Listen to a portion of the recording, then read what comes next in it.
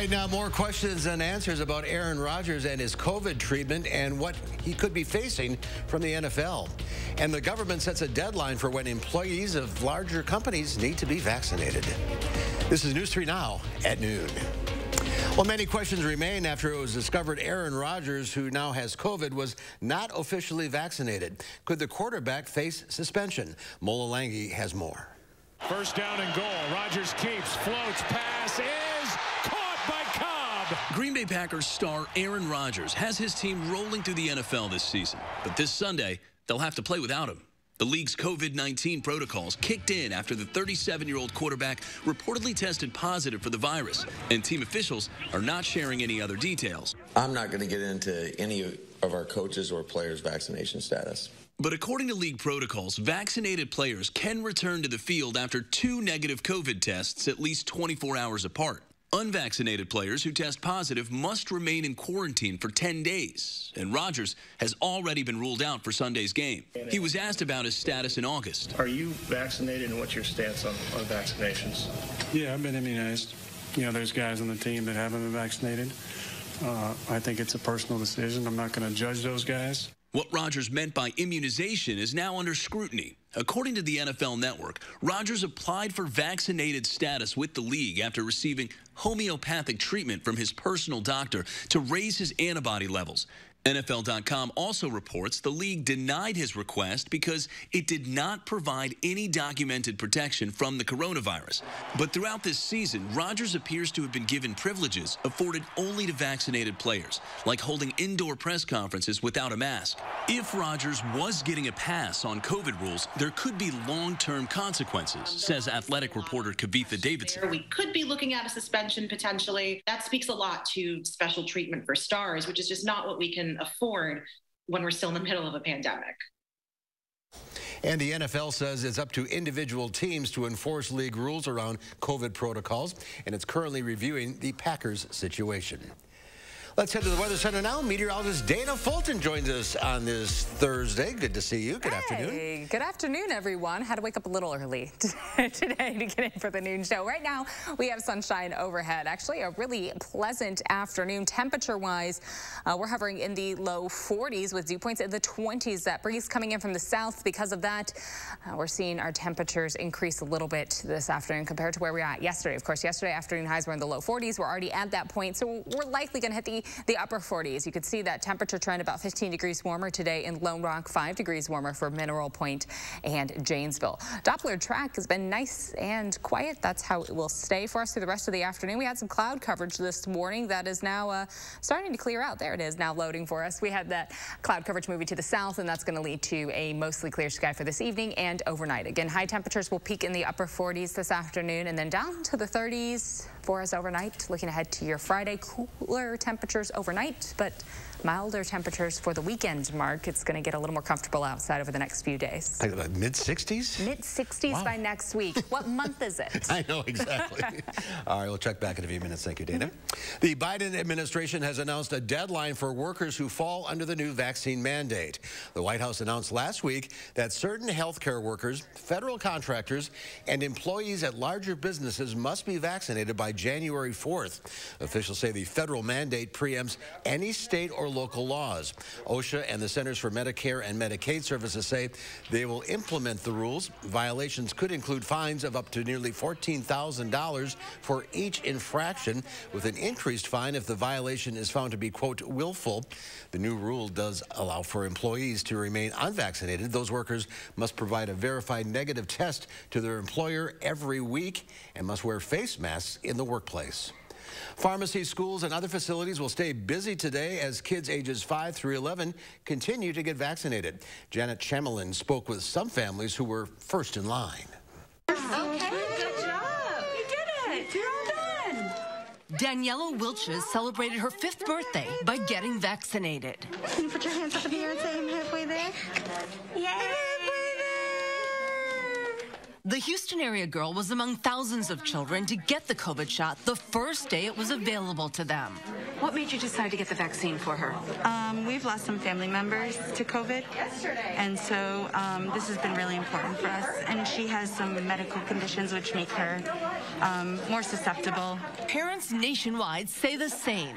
From Michigan, it's just relief, like it's an extra burden that's kind of been taken off. To Georgia. It's just a huge relief sending her back to school. Relief is one reaction, but a third of parents in one survey said they'll wait before vaccinating their child, and almost another third said they won't vaccinate their children at all. Still, doctors report there are requests for the doses. Demand has been strong here at Texas Children's Hospital. They currently have 38,000 children signed up for shots between now and Thanksgiving. This is one step closer to a normal life, so we're really excited. The CDC says immunizing 5 to 11-year-olds is expected to prevent about 600,000 new cases from now until March of next year. Okay, see? And for parents who are still cautious. If you compare the risk of COVID compared to other risks that children face, this is a serious problem. And it is a problem for which we now have a highly effective, very safe, preventive measure, and that is a vaccine. Janet Shamlian, CBS News, Houston. And a new warning from makers of the Moderna vaccine. They say they're dealing with a production shortage. The pharmaceutical company says it's dealing with production and shipment issues. Moderna now expects to ship between 700 million and 800 million vaccine doses instead of the 800 million to 1 billion doses originally forecasted. The company says some deliveries could be pushed back to 2022, especially those for exports overseas. Moderna plans to give priority to low-income countries. Health officials now say more than 750,000 people have died in the U.S. from COVID-19. Johns Hopkins University also shows over 46 million people have been diagnosed with the virus. The university says the U.S. has the most cases and deaths of any nation globally. It comes as President Joe Biden calls for those eligible to get their booster shots. According to the CDC, 58% of the total U.S. population is fully vaccinated, and more than 20 million people have gotten a booster. Now, at noon, a juror in the Kyle Rittenhouse trial has been dismissed. Judge Bruce Schrader said the juror made a racially charged joke to a deputy earlier this week about the Jacob Blake shooting. That shooting led to protests in Kenosha and then to Rittenhouse's shooting incident. When questioned about it, the juror claimed the joke had nothing to do with Rittenhouse's case, but Schrader says it shows the appearance of bias. The public needs to be confident that this is a fair trial. And I think even at the very most, it was bad judgment to tell a joke of that nature. It's unclear what exactly the juror said to the deputy. The United Nations says the world isn't doing enough fast enough to navigate the climate crisis. The UN Environment Programme's Adoption Gap report says issues like increased droughts, floods, wildfires, and heat waves are impacting low-income countries 5 to 10 times faster than money is flowing into them. The report comes as world leaders meet at the COP26 Climate Summit in Scotland. Wealthy nations have reaffirmed their commitment to contribute $100 billion a year to help poorer nations move away from fossil fuels, but that sum has yet to be reached. And check out these amazing shots of the Northern Lights. They're taken last weekend over Glacier Bay National Park and Preserve in Alaska on Halloween night. A park official said the skies cleared up enough to see the stars and lights before it got foggy again. The wonders of nature. There's more to come on News 3 Now at noon. We'll check in on what's happening on Wall Street and then stop by a garden in New Zealand to find what could be the world's largest spud. Stay with us. Clean, safe, fun. I wanted it all when we needed daytime care for Mom. Oh, Grace's new adult day center is so nice. Now she goes twice a week while I'm at work and loves it. A Grace, caring every step of the way. How to change the way you pizza. Step 1, grab a delicious Papa Murphy's pizza. Step 2, bake. Step 3, chow down on the deliciousness. Feed any appetite when you take and bake a large Big Murphy stuffed pizza. Papa Murphy's, change the way you pizza. The snow, the ice, the bitter cold. Ah, the joys of a Midwestern winter. Keep your family warm, safe, and comfortable with 30% off Feldco windows and no interest for 1 year. Our energy-efficient windows will keep the harsh weather out and the heat in. So get those drafty windows replaced now. 30% off Feldco windows and soon. Call now. For quality windows, siding, and doors, call 866 for Feldco. Important healthcare announcement. If people tell you your TV is too loud, or if listening in some environments has become difficult, we are requesting your participation in a special program called the 30-Day Challenge. Hearing Life Hearing Centers are seeking people with hearing difficulties to evaluate a new digital mini hearing aid now being released. To take part in this event, you must call. Please get a pencil and write down the number below. All people with hearing aids or hearing difficulties are wanted to take part in the 30-Day Challenge, evaluating a new high-tech device that sits discreetly behind your ear. This hearing aid is Bluetooth enabled and is rechargeable. All hearing assessments are performed at no charge for those taking part in the challenge. Participants will try these hearing aids for 30 days. Call the number below and take the Hearing Life 30-Day Challenge. McGann Furniture in downtown Baraboo should probably be called McGann Furniture and Flooring because we're the area's oldest and most experienced floor covering store. Our friendly staff will explain the many types of flooring available, answer questions, and make suggestions so you can choose what's best for your home and lifestyle. We always offer free in-home measurements and estimates and use the finest installers in the entire area. And remember, at McGann's, we don't inflate prices only to mark them down for a sale. Stop in today and discover the difference. You'll be glad you did. McGann Furniture, downtown Baraboo. With Dad's arthritis, he struggles with housework and bathing, so I called a Grace. Yes, a Grace. With their age-at-home service, Dad gets the help he needs to stay independent at home. A Grace, caring every step of the way. You're watching News 3 Now at noon. Winner of the National Edward R. Murrow Award for Overall Excellence in Television.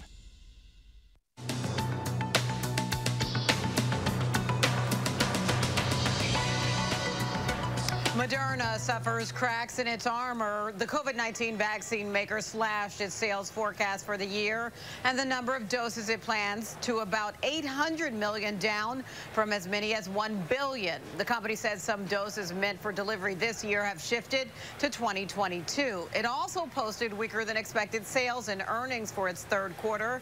Net income totaled $3.3 billion. Fewer Americans signed up for unemployment benefits last week. According to the Labor Department, first-time filings for weekly jobless claims fell by 14,000 to 269,000. That was better than expected and marks a new pandemic-era low. Meanwhile, work meets play for the end-of-year holidays. According to a Deloitte study, 40% of travelers plan to incorporate their work into their holiday vacation this year, and nearly 3 in 4 of those plan to add on an extra day of vacay thanks to remote work options. And a healthy appetite for at-home delivery. According to Uber Eats' latest cravings report, French fries, pad thai, and garlic naan were the top ordered items over the last 12 months. The most popular cuisines were Mexican, burgers, and Chinese food. Delivery customers pairing their meals with alcohol favored large margaritas, Tito's vodka, and White Claw seltzers. And that's your CBS Money Watch report. For more, head to cbsmoneywatch.com. At the New York Stock Exchange, I'm Diane King-Hall. Diane, thank you. Let's check Wall Street at the noon hour. The Dow Industrial's down 95, the NASDAQ up 95, and the S&P 500 up about 10.5. Well, a husband and wife in New Zealand have dug up what could be the world's largest potato. Colin and Donna Craig Brown were weeding their garden when Colin's hoe struck something large. Got the fork and jabbed into it and hoiked it out of the ground, and holy snapping turtle teeth. What's going on here? Yeah. What is it? Well, it was so big it was beyond belief that the portly potato tips the scales at 17.4 pounds. They're now waiting to see if their super spud breaks the Guinness World Record, currently standing at a measly 10 pounds.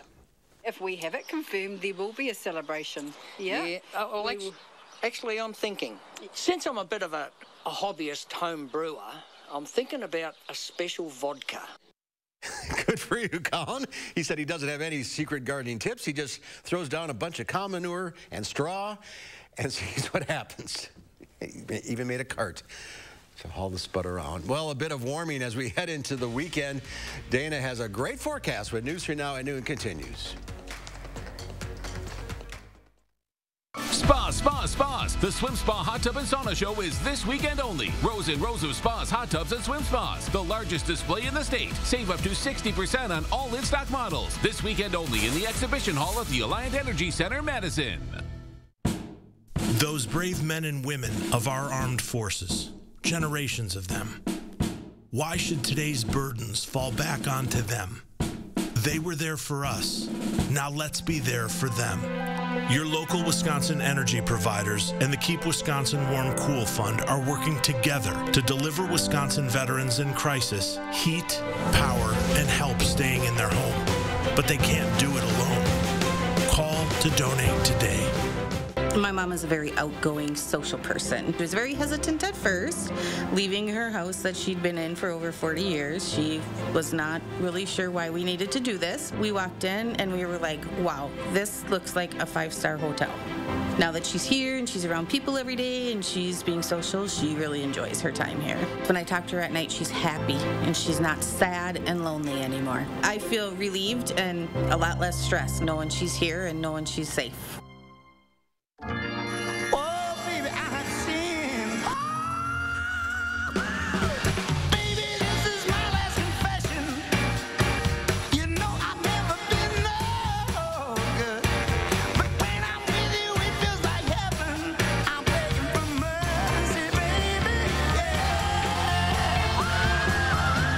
So, what do you think? I love it.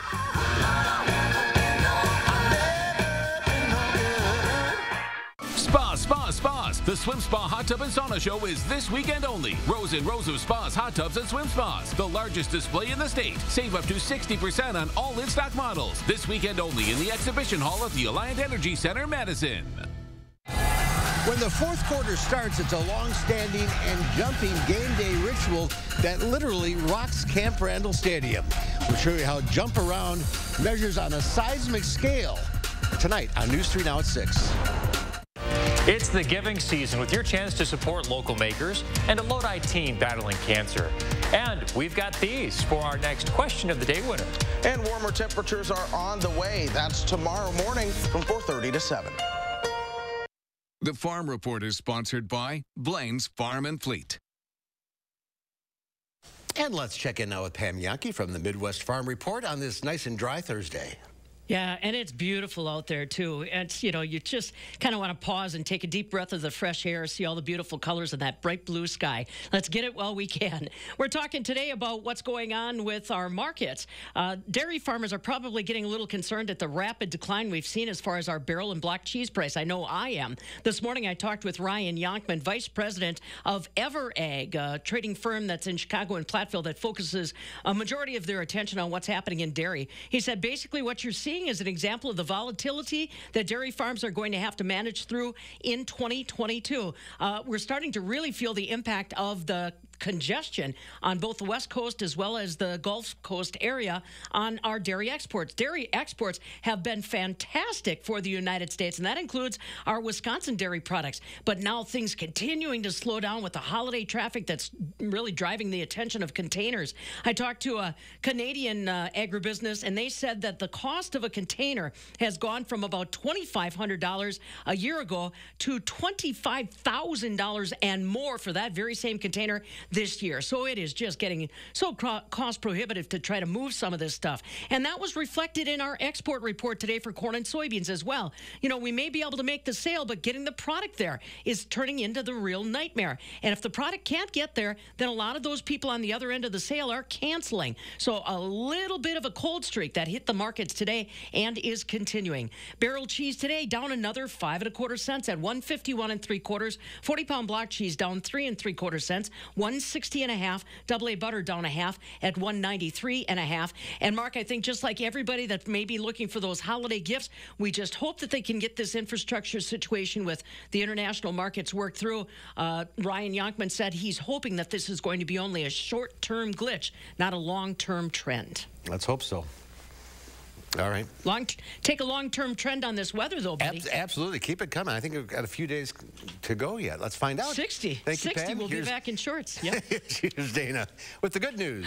I will be bottling up this weather just for Pam and sending it along over. It is really nice outside. Currently a little chilly, but again, if you've got a layer on, you're good to go. 43 currently in Madison with a bit of sun coming through for us. Some areas still a bit cloudy south of Madison.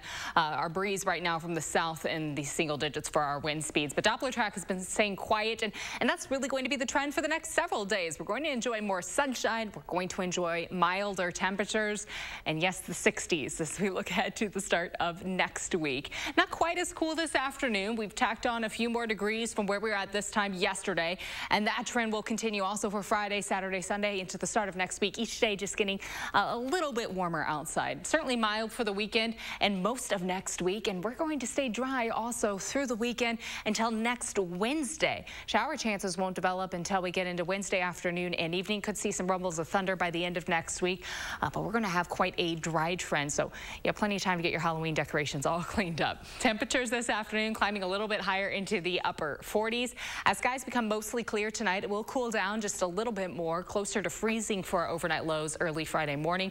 In the afternoon, Friday high temperatures will be in the mid to low 50s with that breeze coming in from the south. Picks up just a little bit into the mid to low teens, so we are expecting a little breezier conditions for Friday afternoon. Starting off the weekend Saturday morning with temperatures close to 40, again thanks to that breeze coming in from the south, and then afternoon high temperatures in the upper 50s, close to 60 degrees. So it does feel a little more almost late spring for us for the start of next week and through the weekend with that warmer trend really settled in.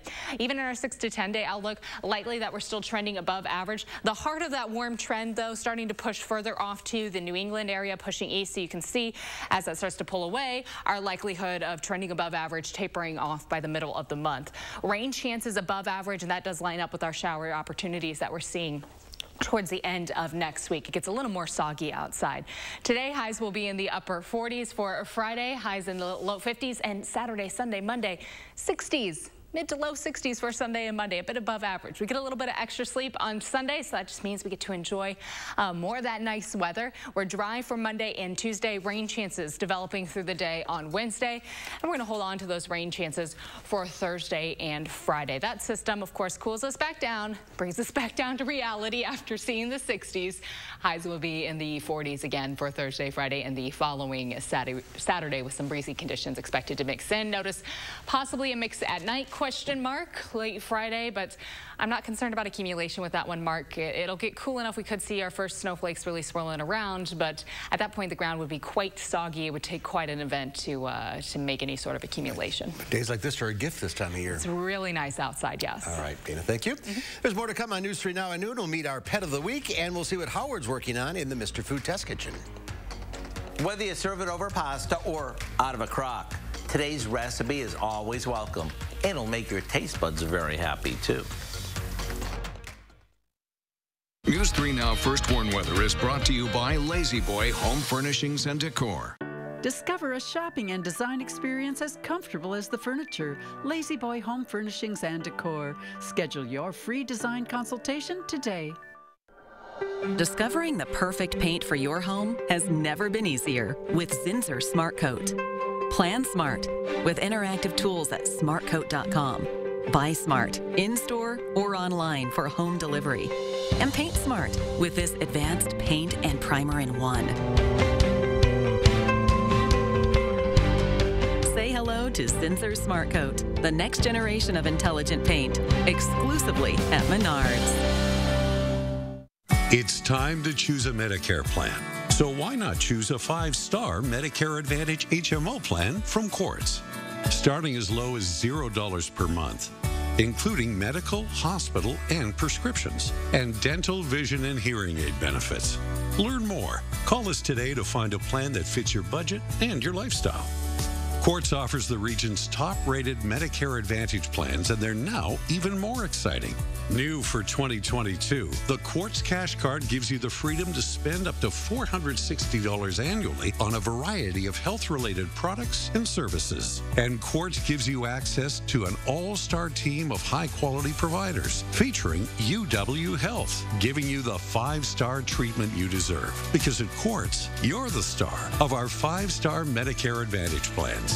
Don't wait. Call now to get plan details from Quartz or speak with one of our enrollment specialists today.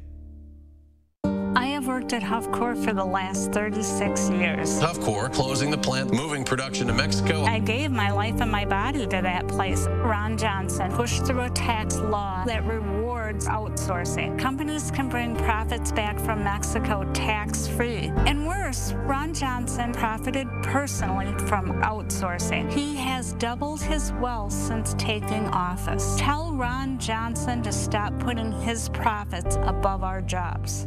I matched with this cutie on a dating site. We texted all the time, but never met up. Then he asked to send him gift cards for a plane ticket to see me. And that's when I remembered a tip I got from the AARP Fraud Watch Network. Gift cards? This is a romance scam. Spent that money on self-care instead. Recognize fraud sooner, so your money lives longer. The younger you are, the more you need AARP. Over the years, we've made all sorts of chili. Everything from chunky Texas style, which of course doesn't have any beans, to a blonde chicken version that's light and bright. And today, we're cooking up a big pot of chili that combines lean ground beef and some flavor-packed Italian sausage. And the results are nothing short of lip-smacking delicious. The first thing we do is brown some lean ground beef, along with a good amount of Italian-style sausage that we remove from the casing. After that cooks for a few minutes, we toss in some chopped onion and garlic and let that cook for a bit. At this point, we add a couple cans of kidney beans, crushed tomatoes, a small can of tomato sauce, and a bunch of spices. After this simmers for half an hour or so, it's ready to serve. Talk about a dish that'll warm you up from the inside out. Maybe top each bowl with some shredded cheddar cheese or a dollop of sour cream. Or hey, why not both?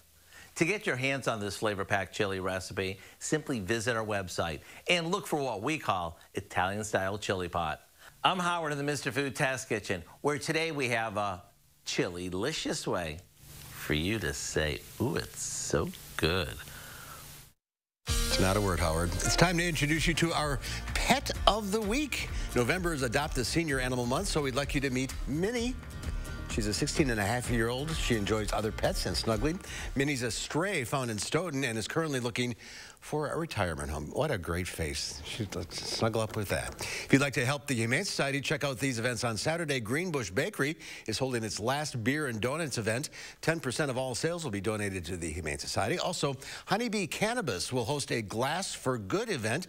There'll be a live glass blowing demonstrations, a raffle, and baked goods.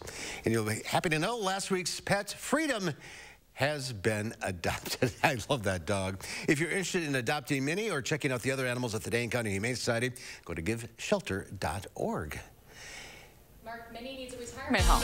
Yeah, I think you could use another cat, couldn't you? She looks just like my cat, Thor. So there you go, one more. We could do, if anyone rescues Minnie, let me know. We'll exchange photos. They look very similar, that Russian blue color. Good deal. A chili-tastic, was that the word? That's not a word? Okay, a chili-tastic forecast ahead, guys. I want chili. I don't want that word, though. We are going to be sunny for most of the rest of the afternoon. The cloud coverage clearing out. Still a little cloudy towards Janesville, but north of Madison, the cloud coverage certainly clearing out.